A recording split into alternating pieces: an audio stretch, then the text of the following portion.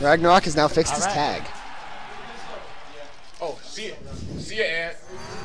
And we're going to all right. Smashville first. We have Smashville Robin versus Ganondorf. All right, I don't know what Rashab is doing, but so far it's been Robin playing the zoning game against pretty much everyone. Yeah. Well, against everyone, but especially Ganondorf, I mean, you know? it's Ganondorf. You can't move. Well, neither can Robin. So that might be the play here in RagnaroK's head. We'll see. If Ganondorf can close the distance, he can pack a whole ton of damage very fast. I do appreciate that RagnaroK is making use of Ganondorf's limited movement options. And using the low ledge hang to his advantage there. That as well. Ganon play. Yep. We have the Wizard's Foot. The edge We have the incredible tech from DB. Smart Is play. That it? That's punch, it. And that's gonna kill. Okay, Ganondorf. Ganondorf has some serious power. I'm seeing a lot out of Ganondorf today. This is very impressive. All right, we have some melee-esque wave dash. No, that's not a wave dash. That's a dash dance.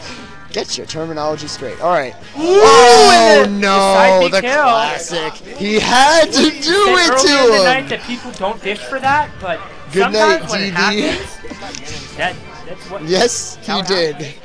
He did just get Ganon-sided. Yeah, I just mentioned it. Oh man. You always gotta know that can happen. This time. Wow. And here it is at the hands of RagnaroK. We'll see if DB can take it back in game 2 and hopefully turn it around for him. That's correct. And now, game 2. Oh, let me update that score for y'all. So we have Ganondorf coming in big with the big warlock kick to begin. So far, Robin off stage. And unfortunate. Oh, come on. I look back and he's already in the pits. He went for it. He bet it all. 34% already on DB.